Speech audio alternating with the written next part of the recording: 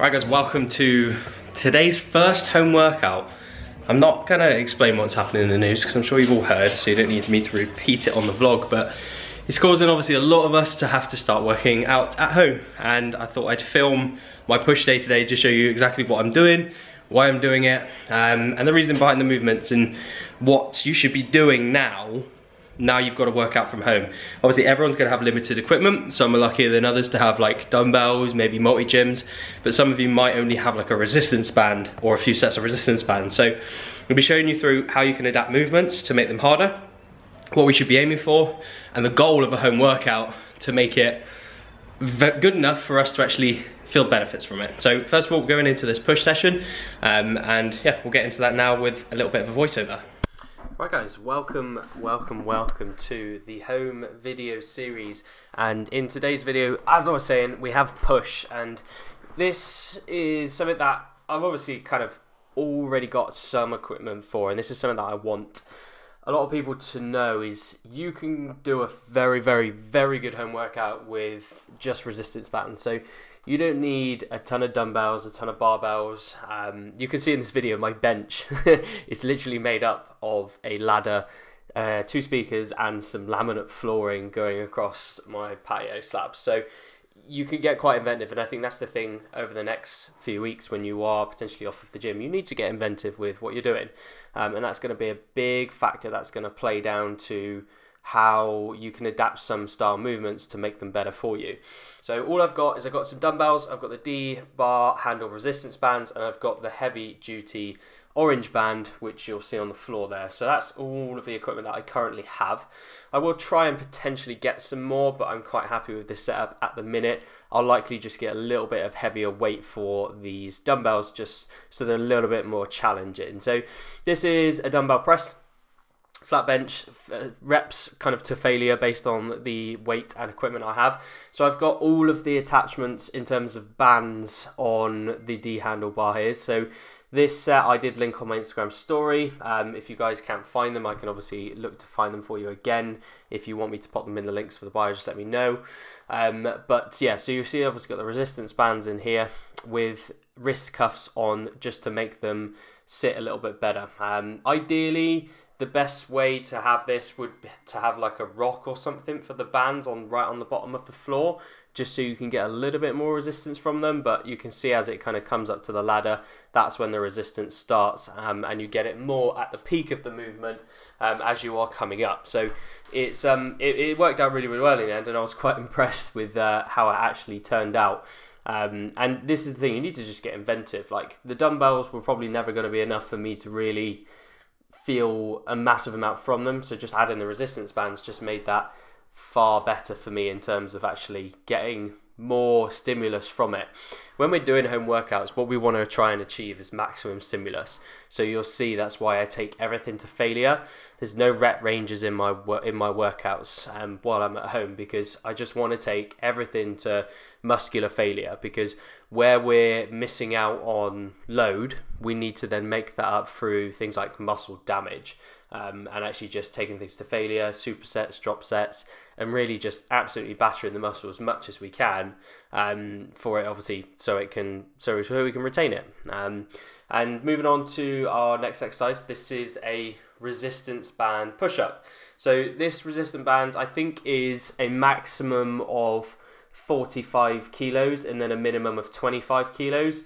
Just by wrapping it around my back, it made the common press up just 10 times harder. I'll be honest, after my sets of the dumbbell press, my chest was quite fried, so moving on to this was fairly difficult, and I really didn't get as many reps as I thought I would have. But I definitely recommend getting one of those bands alongside of the ones with the handles on, just for certain movements which you'll see me do over the next kind of few weeks in my push-pull and leg days.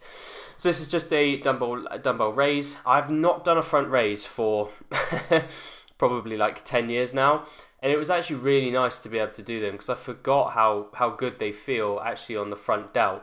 Because my pushing movements aren't really activating my front delts as much as they normally would, it was nice to have these replacements in there for the home workouts. Again, using the heavy weight bands with Cooper in the shot. This is a kind of a take on a chest fly. So you can do these with the handle ones, like they can be replicated just as fine by putting them into the door hooks or tying them up to the handle. But I actually feel these a lot more because this is such a heavy resistance band. As I get to the peak contraction, that just feels amazing compared to the other handle one. So I would probably keep this one up. Again, I think I've probably got like 12 reps here before I hit failure. You want to just keep the tempo slow, and that's the biggest thing with these home workouts is you want tempo slow for every rep. You want to make sure that you're holding at the contraction for as long as you can, and really just making sure you're holding the contraction, the tempo is nice and slow, you're feeling that movement the whole way through, and really just reaping every part of the movement as much as you can, where obviously you can't like get the load feel from it normally. Okay, so moving on to some side dumbbell lateral raises. Again, these are absolutely fine to do with resistance bands. I'm just lucky enough that I managed to get some dumbbells off of my dad. He dropped these around, and I think the accumulative weight on one dumbbell is about 25 kilo. So I think this is about 15 kilo here. So a common weight for me for a side lateral raise, which was quite challenging. Just doing some singles here while holding onto the door, hoping the door doesn't fall down. But find like surfaces you can hold on to or adapt movements for, and it will certainly make your life a lot easier for this. And you just got to think outside the box. And I think a lot of the things you need to do is more sort of unilateral style movements. So where you might do a dual arm cable row, do a single arm cable row. Where you might do a dual dumbbell lateral raise, do a single arm lateral raise. Where obviously it's more focusing on one specific part of the muscle on one side, and then you can switch to the other. So this is the last movement in the push workout. So this is an overhead tricep extension. So using the heavy resistance bands on the door, I've then attached the D handles from the cuff set with some carabiners I bought from Amazon, and then just pretty much turned it into an overhead tricep extension. It's quite unstable, but I'm hoping over the coming weeks that will get more and more stable, and you can get a fair amount of reps through actually doing this. So I think I managed about 12 reps plus before I then go into the superset style with this. So I like to superset this with another movement, which you'll see coming up in a minute, basically where you go down to the floor, your elbows will then touch the floor, and then from there, all you basically do is just push forwards to the range of motion that you've got in front of you, which is obviously the floor. And I really feel this very, very well in like my lateral head and also my long head of the tricep. So it's kind of a nice all-round finisher for me. And then supersetted this with another bit of triceps just to really finish off, just some close grip press-ups. I think I managed like 5 before I was just absolutely done. And it was very, very good workout for me, like to just change everything up and do something new. And I think that's the thing over the next few weeks. I'm going to really enjoy just doing new things, which I've not done in a long time. Right guys, welcome back. It is now the next day, and we've got Paul today, but I will film that in another video. I just wanted to quickly talk about equipment and how you need to definitely get more inventive with your equipment when you are setting up your gyms over the next few weeks. So as you can see, obviously today, that was a ladder, a pack of flooring, some speakers, and that made a homemade bench off of like a sort of a lip in my garden. So it's going to require you to get a little bit more creative with the surroundings that you have around you. And I think that's the most important thing to take away, is that if you've not got a bench, or if you've not got certain things which obviously would normally be so accessible in a gym, you need to think outside the box to be able to make these, because some of us haven't got the budget, some of us do, they've got kick-ass gyms, but if you've not got the stuff which potentially you might need or might want, just think outside, think what you've got around your house, think what you can actually set up to allow you to mimic certain movements which potentially you have in the gym.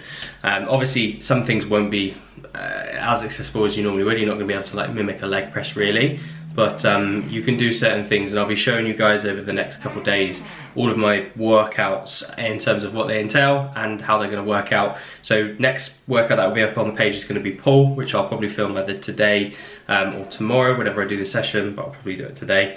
And then I'll probably do a leg session as well and film that one based on all the equipment that's out there, which I used yesterday. So I don't want it to be too fancy, because I know some of you guys only have resistance bands, you only have dumbbells as your minimum, okay? Some of you don't even have dumbbells, you just have resistance bands, which is fine.